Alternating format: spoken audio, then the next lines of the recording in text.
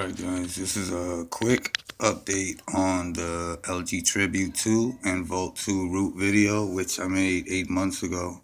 And I'm just, keeping up with the updates for people that are wondering if the method still works with kingroot, and it does still work. I just have superSU because I use superSU Me Pro to swap from kingroot to superSU.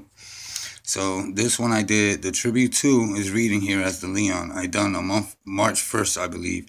Yeah, there's the date. Oh, my focus is acting up. See, March 1st. I rerouted this with kingroot and swapped. And the Vault 2, I rerouted it 2 days ago. And installed superSU with the swap again.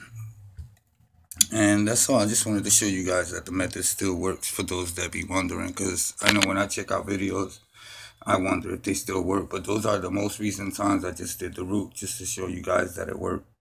2 days ago on the Vault 2, it worked great. And on the Tribute 2, I did it last month. So that'll be all, guys. Any questions, just ask.